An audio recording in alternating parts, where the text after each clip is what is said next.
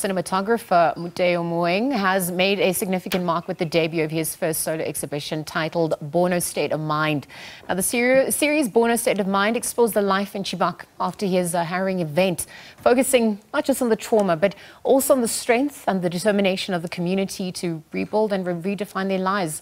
Moeng's work uniquely captures the resilience and the spirit of Chibok. It's a village in northern Nigeria that gained international attention due to the tragic mass abduction of 276 schoolgirls by the militant group Boko Haram back in 2014.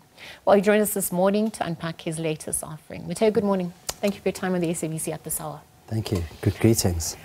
Greetings and salutations. I mean, it's obviously an interesting story because it's nuanced. And as much as we're looking at 10 years later, 82 girls are still missing. Your involvement in the project, how would that have come about? I initially went to the area Chibok to go film a documentary with a director I had been working with on another project. So I had gone to work in motion. And naturally, being there and being a person who's always captured images, I was fascinated by the world. I was interested in the people. And there was the idea of how it had been all these years, and kind of the story wasn't a thing anymore, even though there are still girls missing. So the idea of me capturing, and I mean, initially I wasn't capturing to necessarily show the world. It was important for me to have images of these people for myself, I guess, too. But it got to a point, it started making sense for the images to be shared with the world. I teamed up with a great team at Path Nomad, and they made it happen. And the idea is to continue the conversation, too, because, like you said, there are girls still missing. And as much as there's many other issues in the world, that's still an issue that needs to be dealt with. Yeah, highlighting or continuing to highlight the plight of these missing ladies, girls, but also the community at large. They're not girls they're ladies anymore. now, and they were forcibly, you know, entered into marriage and with the abductors. And there was that campaign hashtag Bring Back Our Girls, which you say obviously died down. You had celebrities and many famous people trying to, you know, play their part by holding up a sign. So fast forwarding, I mean, the emotions that would have come through in listening to the stories from the community members. How heartfelt was that?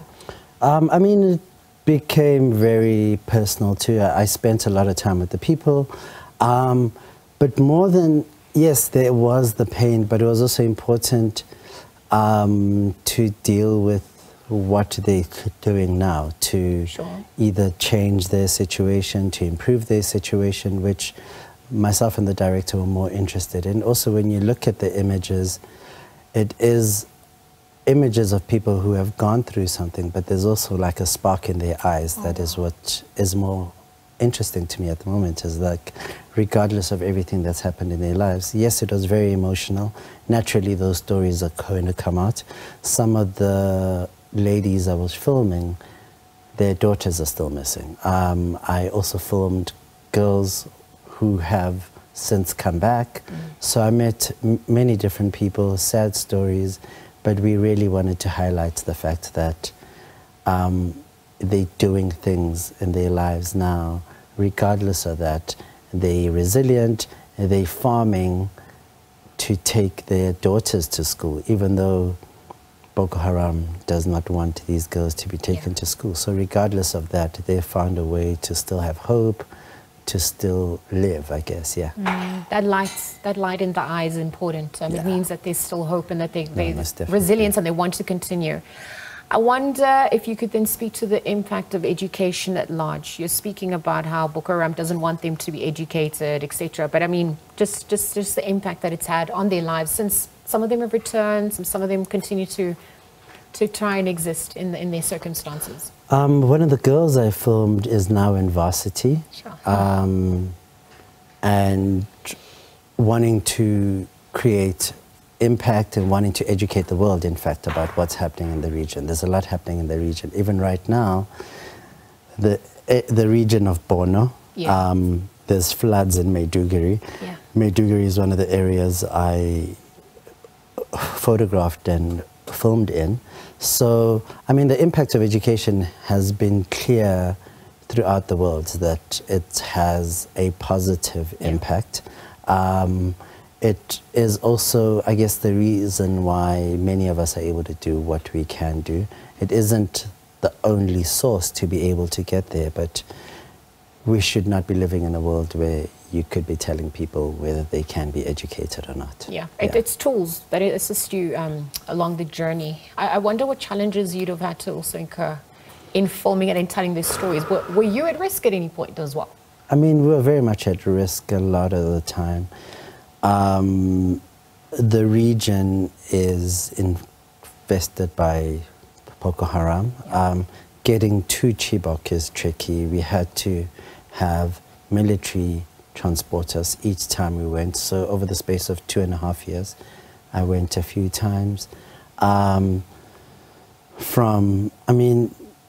There's like Caspers and big military vehicles driving around the whole time with big guns, and so it's like you feel the sense that anything and something could happen, but it's also you don't want to live like that.